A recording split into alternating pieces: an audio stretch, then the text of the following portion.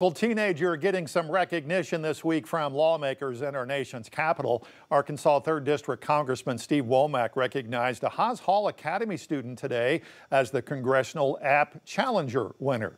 Womack presented Queenie Lynn from Fayetteville with the honor today. Queenie developed an app that helps streamline the lunch process in her school. We spoke with a winner today who says she wanted to find a way to have more time to enjoy lunch with friends instead of waiting in those long lines.